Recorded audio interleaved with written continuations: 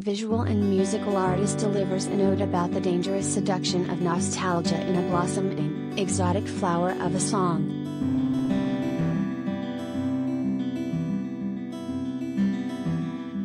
Like an usher escorting you to your seat right as the show begins, a warmth of strings greets you at the start of Cicadas, the new song from. Once all are seated and situated, the song introduces the ethereal voice of Nick van Hofwegen, the Dutch artist moniker. I romanticize the past too much, but can you blame me for longing? Nick sings, a striking vocal performance that conveys the pain you'd find with someone struggling with time, like an aging starlet refusing to face that final curtain call.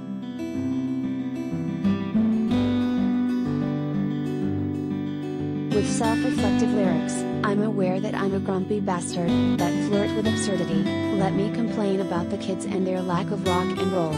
Cicadas is a dynamic piece of music. The production is just as enchanting, one part Eleanor Rigby orchestra flair, one part Dreamy, modern exotica, Denny by way of Madlib, Kava Kon, and Monster Rally. Cicadas is an unfolding flower of a song, one that reveals something new with each additional listen. As to how this piece came to be, tells Hollywood Life, Cicadas started its journey as a young Hollywood cowboy, and ended up as an old sheriff's horse.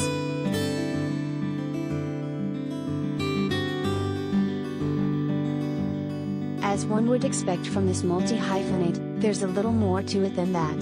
The band, in a press release accompanying the song, cited Argentine novelist Julio Cortázar and how he once wrote about nostalgia for the kingdom. You know the feeling, that full-body yearn for something never known, that deep-set desire to return to a place never inhabited, never been, never left. That's what we're dealing with here. Nostalgia for the kingdom.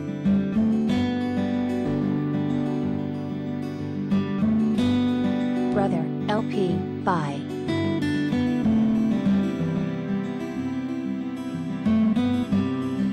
Cicadas marks the fourth single from the upcoming album, Brother. It follows the previous track, Angels, a mid-tempo burner featuring Montreal's Munya. Brother will also contain Monday and Dinner Party, two songs released in 2020. That year also saw establish himself as a presence in the audio/visual NFT space. While some might see NFTs as trendy digital trinkets, has seen the potential NFTs have for artists, and how they can be used for good. In fact, this past spring, partnered with Gold Flying, a fundraising initiative spearheaded by Neon Gold Records, Venue Group, and All Things Go, for an NFT fundraising campaign to benefit the National Independent Venue Association, NIVA. The effort raised $250,000 for independent venues struggling due to the COVID-19 pandemic.